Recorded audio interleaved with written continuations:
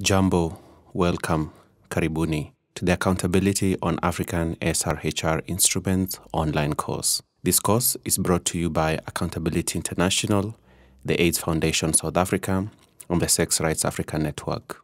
Today, we'll be focusing on people.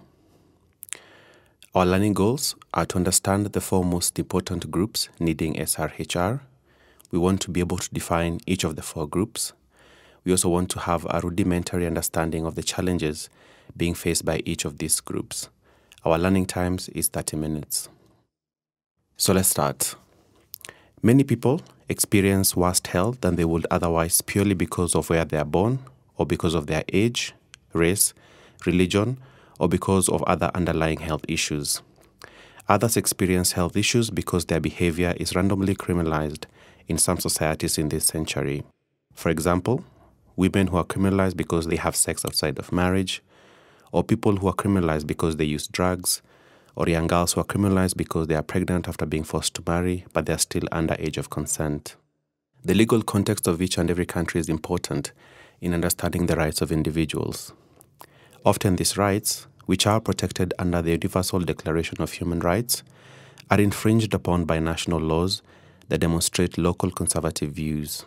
In some colonies, legal pluralism exists, where parallel or traditional laws also exist in parallel to colonial legal systems. These customary or traditional laws may be more or less prohibitory and oppressive than the colonial laws, but seldom do countries meet or exceed the universal standards required, but they should constantly strive to do so. As a result of these shortcomings, many people suffer worse health outcomes than they would otherwise, and with regards to HIV and sexual and reproductive health, even more so. In many places, representatives of these communities are not included in decision-making spaces because of the stigma and discrimination they face. This exclusion and marginalization makes it even more difficult for these groups to get the services they deserve and need. Read on then to learn more about the different groups we are referring who are commonly affected by restrictions to adequate healthcare and human rights generally. The UNAIDS Gap Report of 2014 succinctly underlines the way that AIDS does not exist in isolation, nor does it only relate to health. Treating AIDS as an isolated issue brings only partial benefits. Some populations do not have access because they are marginalized, others because of harmful gender norms, poverty, legal and social inequalities. Where services are available, such as HIV services, uptake is dependent on the quality of services, as well as the levels of stigma and discrimination by service providers. In some instances, marginalized populations face complex life challenges, risks, and obstacles on multiple fronts. But these are often taboo within a society, which collectively looks the other way. The GAP report identifies 12 groups of people that have been left behind in the HIV response, why they have been neglected until now, and what needs to be done to address the challenges to bring them the required access. These 12 groups are adolescent girls and young women, children and pregnant women living with HIV, displaced persons, gay men and other men who have sex with men, migrants, people aged 50 years and older, people living with HIV, people who inject drugs, people with disabilities, prisoners, sex workers, and transgender people.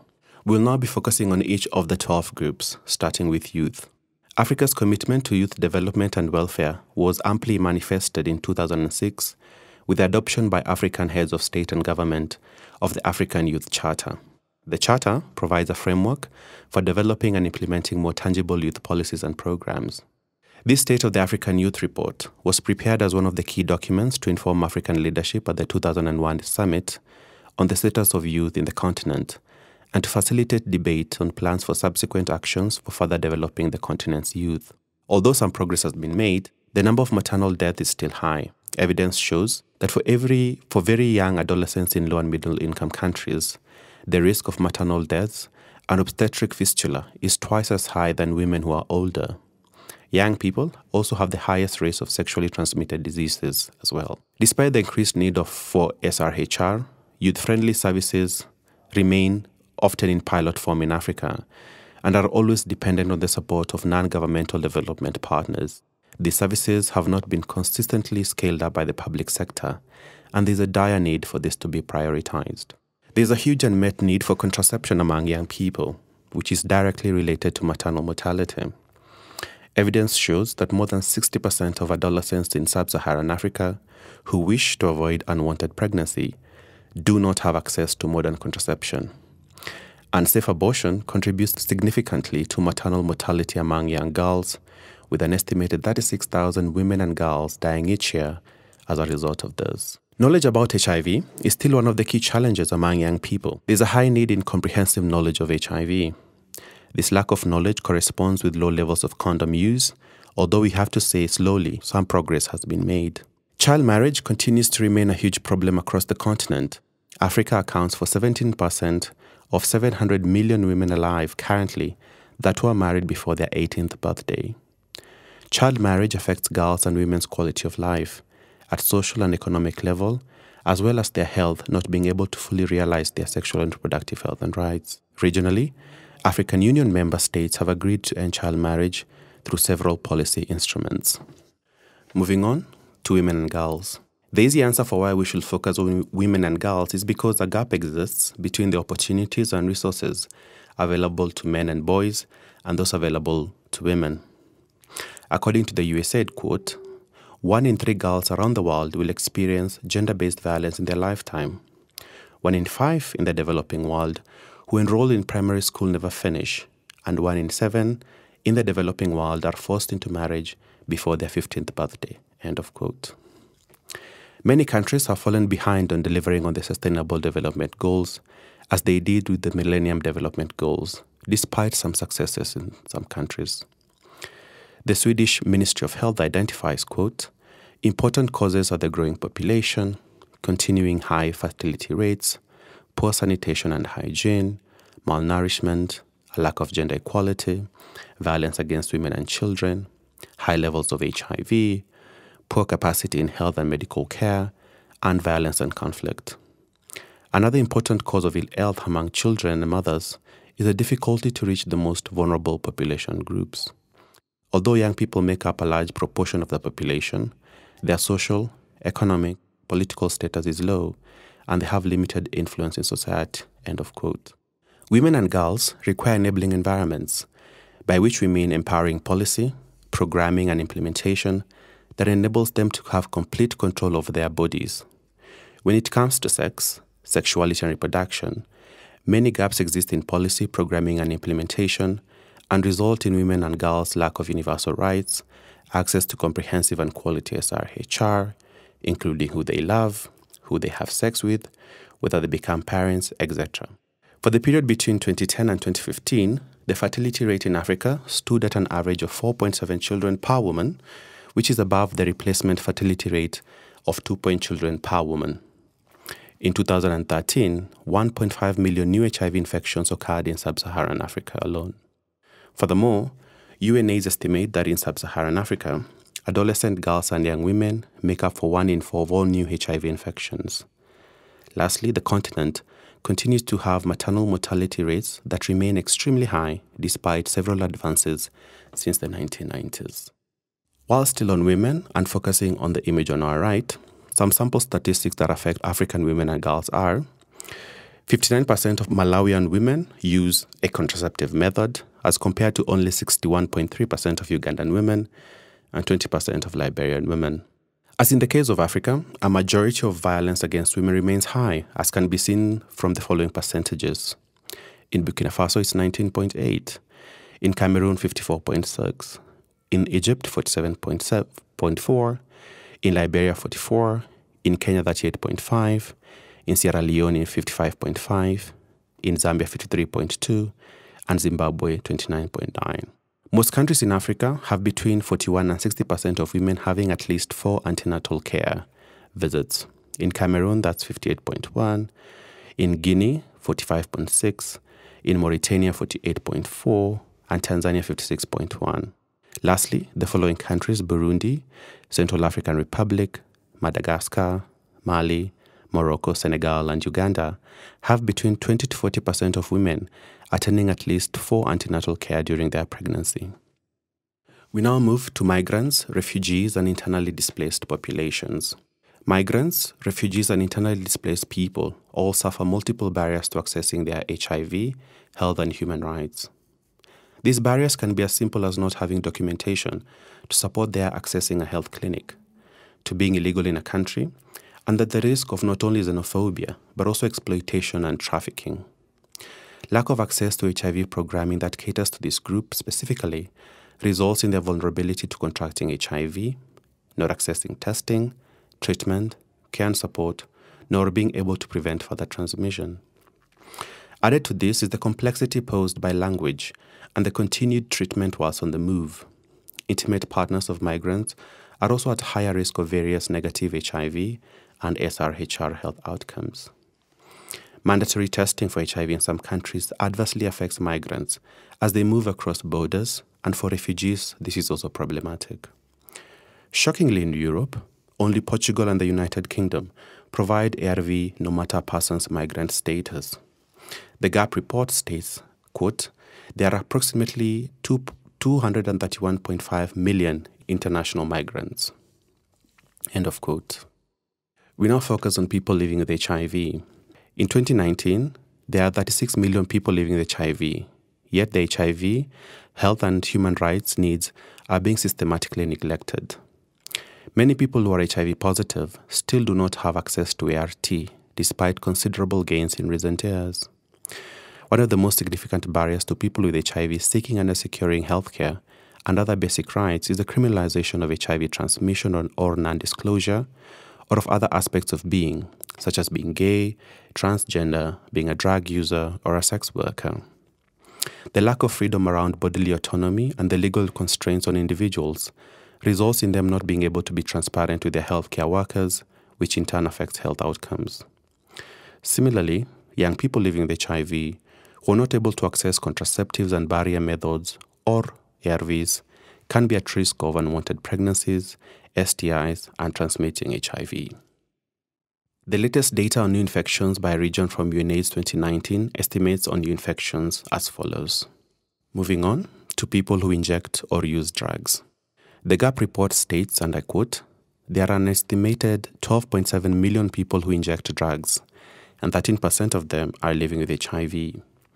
On average, only 90 needles are available per person per year who inject drugs, while the need is about 200 per year, and that people who inject drugs are 28 times more likely to have HIV than the general population, end of quote.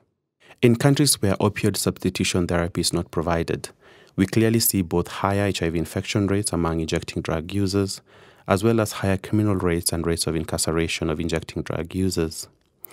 Drug users are too frequently cornered. Drug users are too frequently concerned. Drug users are too frequently concerned not about criminalization either, because the drug they use is illegal, or because of the lifestyle required to access the drugs. Incarceration, whether detention or imprisonment, places drug users and HIV-positive people at a greater risk of lack of adherence to both HIV and co-infection medications, for example, tuberculosis. The weak referral systems in most countries and weak intake system leave HIV-positive people at a serious health disadvantage. Anne Fordham, the executive director of the International Drug Policy Consortium, recently wrote, we quote, the latest UN World Drug Report estimates that the number of drug use-related deaths soared to 585,000 in 2017 alone. The terrible truth is that most of these deaths could have been prevented if harm reduction and other health services had been available to those in need. The death toll from punitive approaches rises dramatically if extrajudicial killings, other unlawful killings, and the use of the death penalty for drug offenders are added to this number, end of quote. What few are prepared to acknowledge is what Anne Fordham referred to as a white man's war on brown people's indigenous herbs, and that this war on drugs has catalyzed more suffering than good. Add to the criminalization of drug use issues of sex work, being gay, being young or old, and various other factors, and we see the multiple layers of oppression and inequality that happen. We now move on to people living with disabilities and disability identifying people. According to the World Report on Disability, there are around 785 to 975 million people living with disability, of which 2.2 to 3.8% experience significant difficulties in functioning. Where environments are not enabling, the quality of life outcomes can differ considerably for people with disabilities, and their geographical location, nationality, socioeconomic status, legal status, age, religion, caste, ethnicity, gender, race, etc., can all play a significant role in whether the disability is a significant barrier to accessing HIV, health, and other human rights.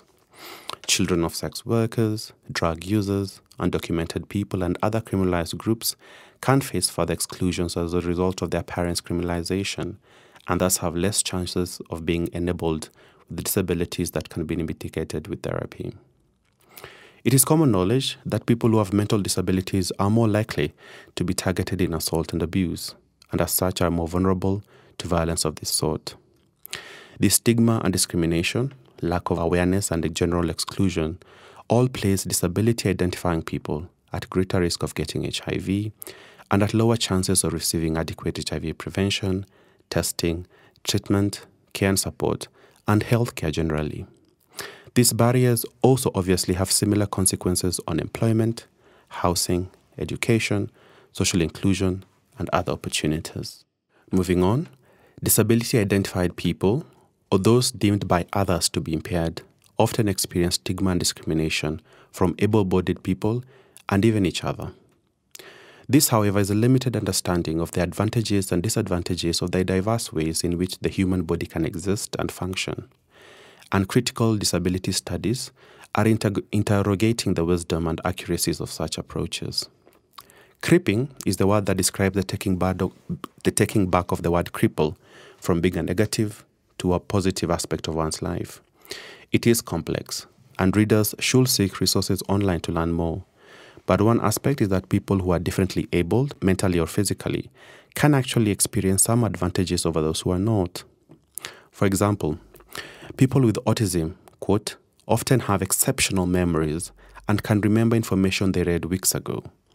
They're also less likely to misremember something and often outperform others in auditory and visual tasks, and also do better on nonverbal tests of intelligence, end of quote. Honesty, punctuality, attention to detail have also been documented as traits that people with autism have in greater quantities than non-autistic people. What is, however, necessary is to understand that people who are differently abled, if not provided with an enabling environment, can be exposed to a human rights abuse, and the stigma and discrimination they face can limit their access to education, healthcare, employment, housing, and even place them at the greater risk of physical, verbal, and sexual abuse and violence. It is vital for all people to remember that individuals with disabilities and disability identities have the right to exist, to make their own choices, and to be expected, included, and welcomed in all societal spheres. Individuals who are disability identified have ownership of their own bodies, minds, ideas, thoughts, and feelings. People who live with disability have the same sexual and reproductive health needs as other people. In 2006, the Convention on the Rights of Persons with Disability was adopted. It aims to, quote, promote, protect, and ensure the full and equal enjoyment of all human rights and fundamental freedoms by all persons with disabilities, and to promote respect to their inherent dignity, end of quote. Despite the fact that 160 states signed this convention and that disability is referenced in many parts of the SDGs, people with disabilities continue to face multiple challenges that limit or deny their access to human rights. It is thus important to be aware that disability is not just a health matter, but rather is a complex condition which affects the way people interact and make decisions. As well as, it is crucial to be aware that people with disabilities have the same human rights and the same needs of us all people. Moving on, we come to lesbian, gay, bisexual, trans, intersex, queer, gender non-conforming, women who have sex with women, and men who have sex with men. In many parts of Africa, people who are lesbian, gay, bisexual, and transgender suffer immense stigma and discrimination. Gender and sexual norms exist which are strictly controlled by patriarchal society. Sexuality is not always openly discussed, and religion and culture are being used as a tool to oppress LGBT Africans. In some communities, men are allowed to enjoy and express their sexuality, whereas women are taught that their sexuality is not to be expressed. These ideas around sexuality play out in society, which is detrimental to both heterosexual people and people who have same-sex desires. Fear has been the most potent and convincing weapon that patriarchal religious and cultural institutions, together with states, have used to make people believe that same-sex desires or other identities are abnormal and will threaten the very existence of African humanity. This has led to extreme stigma, in turn leading to discrimination to the point where some African states have sought to strengthen the already existing laws which criminalize homosexuality. It is within this climate that LGBT organizations and progressive human rights organizations work to champion the human rights of all sexualities and gender diversity. LGBT rights are laid out in many national, regional, and international laws, resolutions, and codes which speak to equality, non-discrimination, dignity, non-violence, and protection of the law. The United Nations Declaration of Human Rights of 1948 sets out fundamental human rights to be universally protected, including the following, and promotes the teaching thereof to expand the understanding of, respect for, and realization of these human rights. In 2014, the African Commission on Human and People's Rights adopted the landmark Sexual Orientation and Gender Identity Resolution 275 on protection against violence and other human rights violations against persons on the basis of their real or imputed sexual orientation or gender identity. The AIDS epidemic has opened up space to discuss sexuality more openly, particularly heterosexuality, and gradually started to speak about same-sex desire of men who have sex with other men, who may or may not identify as gay. This has been discussed from an epidemiological point only, and not really from a human rights or empowering position. There has been very little discussion and research done on HIV amongst lesbian women and other women who have sex with women and trans and intersex persons. In addition to the terms LGBTIQ, G, and C, it is important to note that the terms MSM and WSW exist and are useful for including those people who do not identify as gay or lesbian, but who still have same-sex sex. Identifying as gay is not a necessity for same-sex sex, as there are a large proportion of people who engage in sex with people of the same sex but do not identify as gay. Many people tend to think that MSM is synonymous with being gay, when in fact it is not. MSM and WSW are terms which come to the closest to describing sexual diversity and sexual desire.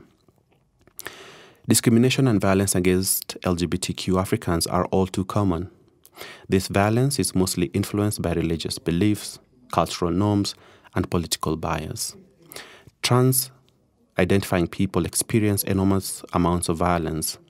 In the Southern Africa Trans Forum Situation Analysis from 2016, 53% of respondents reported experiencing physical violence in the past 12 months because of them being trans-diverse or gender non-conforming. Yet, only 24% reported it to authorities, and only 30% received the necessary medical care. In the same study, 34% of the respondents reported experiencing sexual violence, including attempted or completed rape, in the last 12 months. 16% of the respondents reported it to authorities, and a mere 19% received medical attention. 22% reported having experienced attempted or completed rape by an intimate partner, yet only 14% reported it to the authorities, and 17% received medical care. We now move on to prisoners and people who pass through places of detention.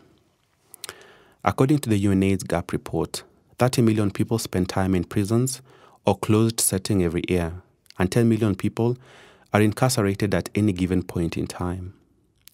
A 2014 study found that nearly half of all black males and 41% of white males had been arrested by the age of 23 in the US. In the UK, these figures are 32% of all men. The reality is that almost all people who enter prisons and other places of detention, whether youth detention or adult, will be released back into their communities, usually within a few months or at least 3 years. Many international guidelines exist that instruct what living conditions are suitable for people who are placed in prisons. They include the International Guidelines on HIV and AIDS, the WHO Guidelines on HIV infection and AIDS in prison, the United Nations Rules for the Treatment of Women Prisoners and Non-Custodial Measures for Women Offenders, and the Mandela Rules. which include extensive revisions and addition to the UN standard minimum rules for the treatment of prisoners. A 2014 report by SRAN and Accountability International found that, quote, in each of the 6 countries examined, the basic necessities are lacking for prisoners, either permanently or intermittently. This lack creates not only an unhealthy environment, but is a direct abuse of the prisoners' human rights. End of quote. The countries that were examined were Lesotho, Malawi, South Africa, Eswatini, formerly Swaziland, Zambia, and Zimbabwe. To quote, each of the 6 countries requires an overhaul of the national law, as well as the judicial system and policy to improve the basic necessity of the enabling environment, but also as a means to improve disease control. Overall, the 6 countries remain with exceptionally high occupancy rates. As well, even though some of them can be seen to have attempted to lower them, such as Eswatini and Lesotho. South Africa and Eswatini have the highest percentage of people in prisons and have done so consistently over the period analyzed. End of quote. Finally, we now come to sex workers. Studies have shown that sex workers continue to face gross human rights violations and abuse due to the criminal nature of their work. This more commonly involves unlawful arrests and detention, violence, extortion, as well as societal exclusion. In fact, in one study, it found out that, quote, majority of countries in the world have punitive laws against sex work, and virtually throughout Africa, this occupation is an explicit criminal offense, end of quote. Because of this criminalization, the impact on HIV and health access cannot be ignored. Historically, sex workers have borne societal brunt as being carriers or reservoirs of diseases and are generally blamed for HIV crises.